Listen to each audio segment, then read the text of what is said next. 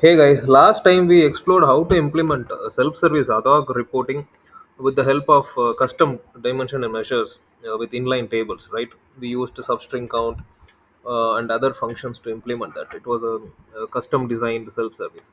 So today we will explore straight table, a latest feature which was introduced by qlik, so which has the ability to do a self-service out of box. Okay, so let's see how it works. I'll start by adding few dimensions over here. Let me select the category um, here. I'll just select some important dimensions. Product,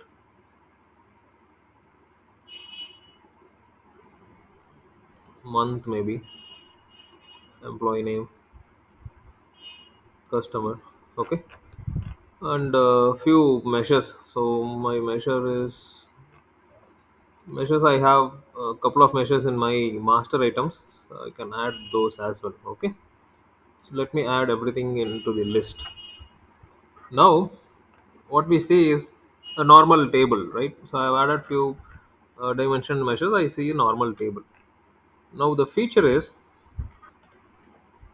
we have an option called chart exploration, okay, which when enabled will give us an option to play around with all the list of dimension and measures. Okay, so which will act as a mini self-service table, okay, where we can create our other reports. And we also have an option to use pagination, which is going to give page limits, right? How much number of records should be visible on a single page, right? So that gives us this with the help of pagination option.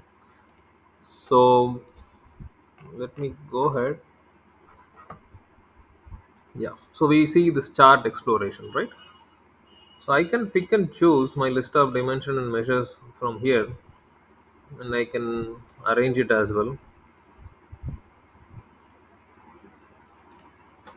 Okay, so I can also add custom expressions if I want.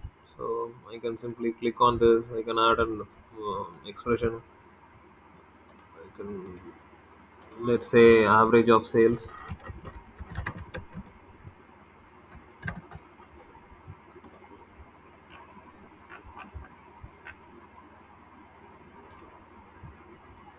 Okay, let me name it as average sales.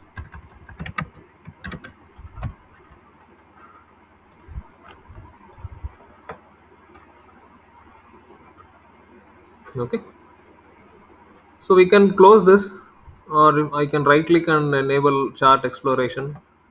So this will act as a self-service Adhoc report, right? So the end users can pick and choose the list of dimension and measures over here, and they can perform their own analysis. And this is a pagination option we enabled, right? So it displays 100 records per page, and these number of pages are there. So this will help you out if the number of records are more, and this will highly improve your performance and the visibility also, right? So this is one good option we have here, and we can use chart exploration to perform self-service. Okay, I hope we got some basic understanding about the straight table, which was recently introduced by qlik. Please do let me know in the comment section for any clarification. Thanks for watching.